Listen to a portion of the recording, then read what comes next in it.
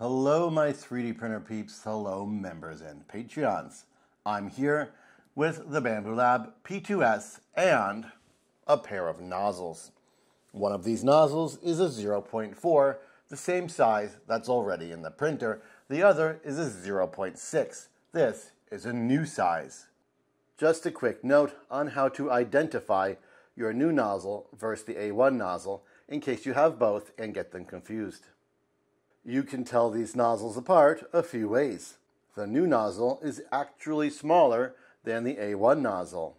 The new nozzle has the code and nozzle size on a separate surface from the branding. The old nozzle on the A1 has the branding and nozzle size on the same surface. Here's a look at a Bambu Lab A1 hot end. Here's a look at a P2S or H2D hot end. If you are changing the material and size of the nozzle, we will need to make a change here on the screen and in Bambu Studio. I will walk you through both of those things. Let's pop in. Before we start our nozzle swap, let's lower the print bed.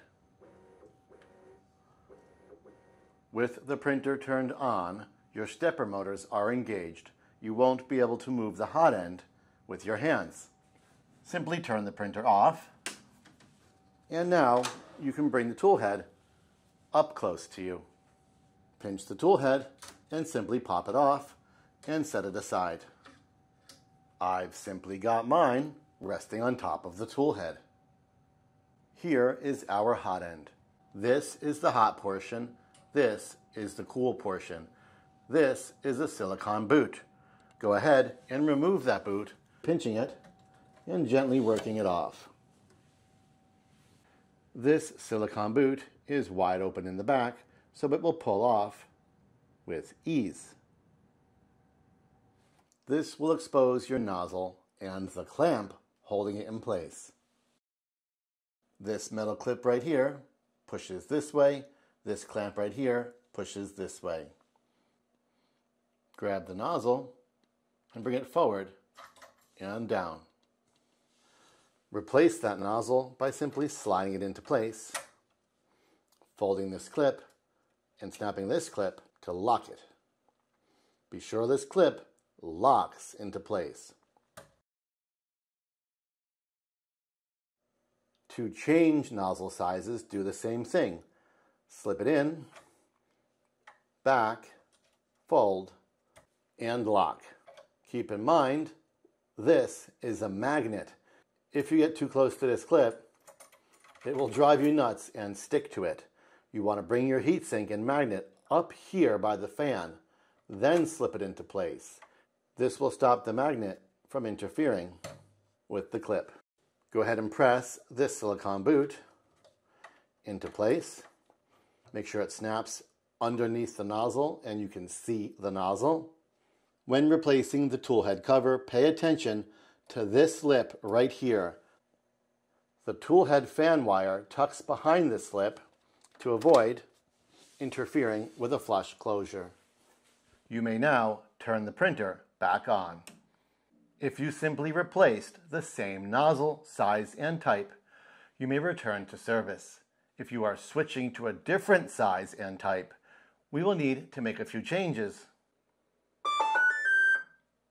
on the screen and in Bambu Studio. Let's do that now. Here on the screen, we will tell the printer what type and size nozzle we've installed. We will do that by touching the double crosses, touching nozzle and extruder.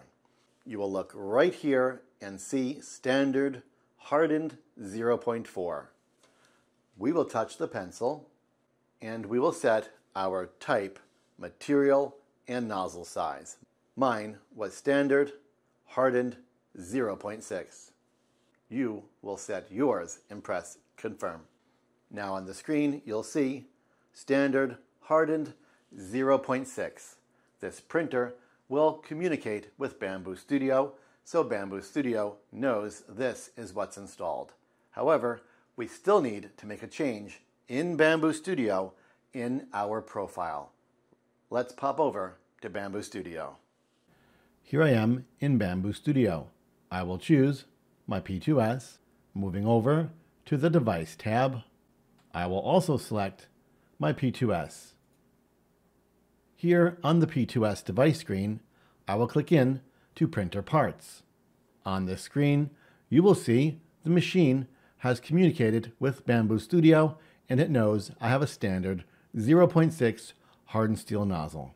However, the slicer still treats you like an adult. It is up to you to tell it which size nozzle you are working with in this project. We are working with a 0.6, so right here under nozzle diameter, I will choose 0.6.